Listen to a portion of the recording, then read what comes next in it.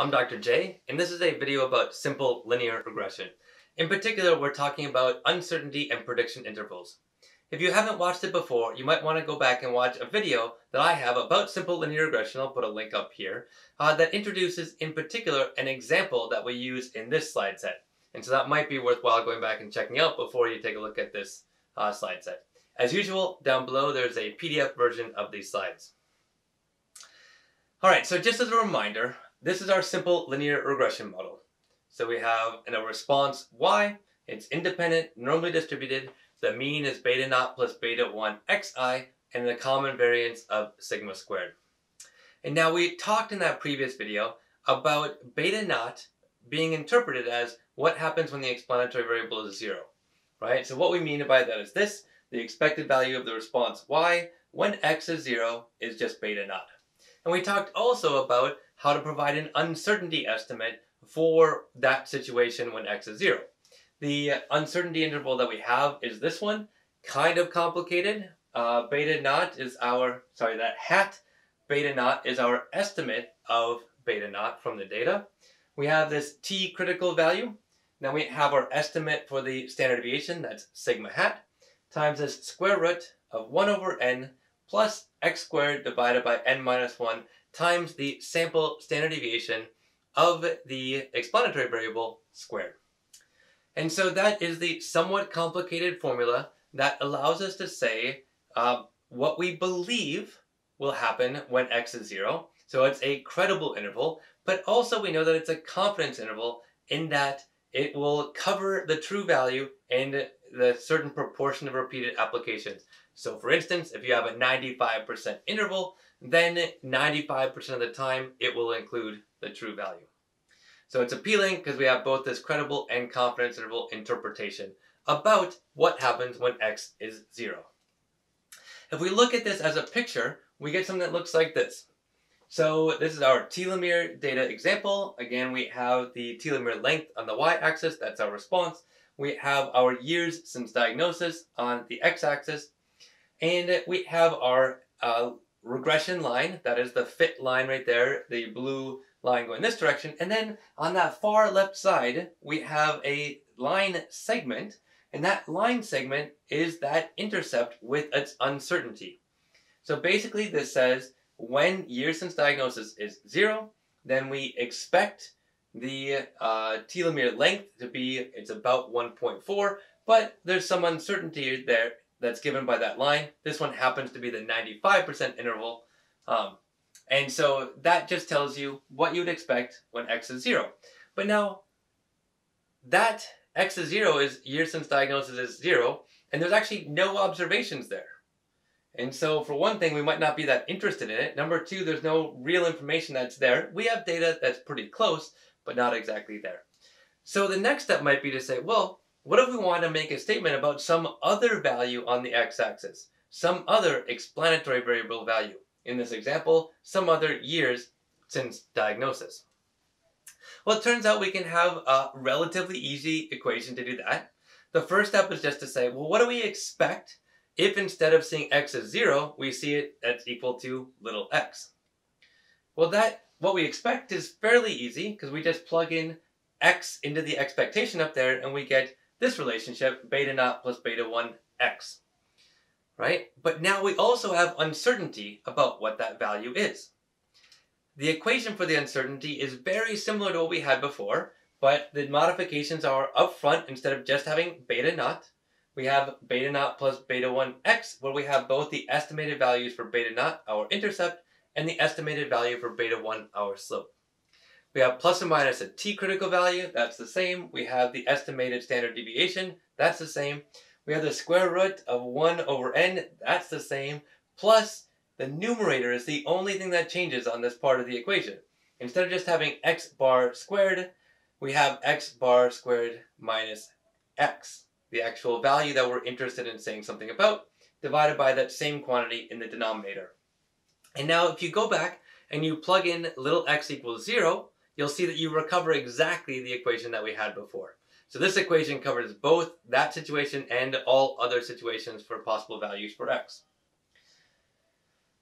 As a visualization of this, I've now added that uncertainty bar on the previous picture that we had, right? So now that sort of grayish area, that provides that standard error for all values of x, and by default what the software does is it does all values for x within the range of values that we actually observed in our data set. And that's why you see it stopping on the right here and stopping on the left at the extent of our data. Now, one thing to notice is that if you were to continue those bars out to the left, they would in fact actually match that blue bar. And the second thing is that the way that I interpret this uncertainty is to think about, all right, this is the line, and the line can be found anywhere within that gray region with probably 0.95. So if I'm thinking about it, a credible set of credible intervals, then I would say that my uncertainty about where that line is, or my belief about where that line is 95% that it's within that gray area. If I'm thinking about, this is a confidence interval, what this says is that for any particular value for x, 95% of the time, that will include the true value for the line in that, for that value for x. All right, so that's fine, but you might be a little bit upset looking at this picture in that, look, there's a lot of observations that fall outside of that gray region. I mean, what's going on? Shouldn't that gray region cover all the data points? And the quick answer is no, it shouldn't. And the reason for that is because this is only the uncertainty in the line and not the uncertainty about where the data are going to appear. And so one way to think about it is to think about, what if I had a lot of data? If I had a lot of data, then I would be very confident about where that line would be, and those standard errors would in fact shrink. And you can see this in the previous equation. In the previous equation, think about what happens when n gets really large. The first thing is that 1 over n becomes basically 0, but the second term within that square root also becomes 0, right? X squared, x bar squared minus x, that stays constant. But as you collect data, the denominator gets bigger and bigger and bigger, so that is also getting closer to 0, and therefore you get reduced uncertainty about this line. That is, the gray area shrinks and shrinks and shrinks and shrinks. Okay? And so if we want to say something about where the data are going to be, then we need something else. And typically this is called a prediction interval. So we're going to start with the same setup. And so we have our expected value when x is a particular value, little x, and that stays the same. It's still beta naught plus beta 1x. But you notice now that that's only the expected value. It doesn't talk about the variability that we see in the data around that value. That variability is given by sigma squared. Right, that's the variance, or equivalently given by sigma, the standard deviation. And so there's only one thing that we have to change about the interval that we had previously to get a prediction interval.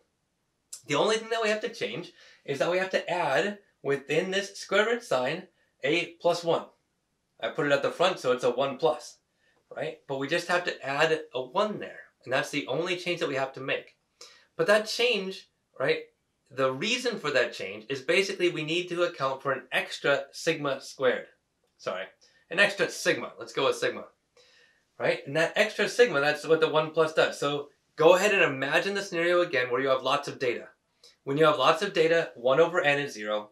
That second fraction in there that has denominator of n minus 1 x squared, that also becomes large, so the fraction becomes 0. So those two fractions disappear. Right? And what you're left with there is a single sigma squared, which makes sense now because we have a variability up here, maybe it's over here somewhere along there, in that normal equation, right? We have a variability of sigma squared as the variance, or sigma as that standard deviation. And so this prediction interval now accounts for the variability that we see in the data around that line. Now this prediction interval is both a credible interval and a confidence interval. That is, the credible interval interpretation is that is your belief about where a new observation will be when x is equal to little x. And it's a confidence interval in the sense that if you repeatedly use this with new data, right, you got new data, you did a prediction interval, you got new data, get a prediction interval, then it will cover the true value the right proportion of the time. All right, so I've got now the same picture we had before, but now I've added on those prediction interval bands for a particular value of x, right? So I just did this for all different values of x. And now we see those two red dashed lines. Those are the prediction intervals. So the idea here is if we had a new observation at some particular value on the x-axis, that would give us the uncertainty about where that new observation is going to be.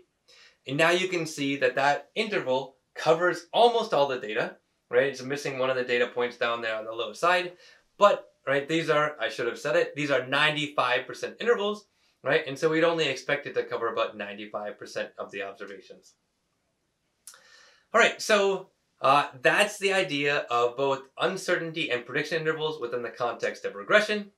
So those two intervals, right? The first one, the uncertainty interval, which is typically referred to as a confidence interval, but again, it's also a credible interval, but it's distinct from the prediction interval. And really what that says is, where is the line? Or it answers the question, where is the line? As a reminder, that's the equation. Then we have the second type of interval, which is asking about where will a new data point fall? And that new data point will fall, right, within this interval, the right proportion of the time, and we can make a statement about our belief in where that observation is going to lie. So that's that last comment, that both of these intervals are actually confidence and credible intervals. All right, we're going to start moving forward and talking about uses of logarithms within the context of regression, both for the explanatory variable, which we talked about a video ago, and with the response variable, which we'll mainly focus on in the next video. Hope to catch you there.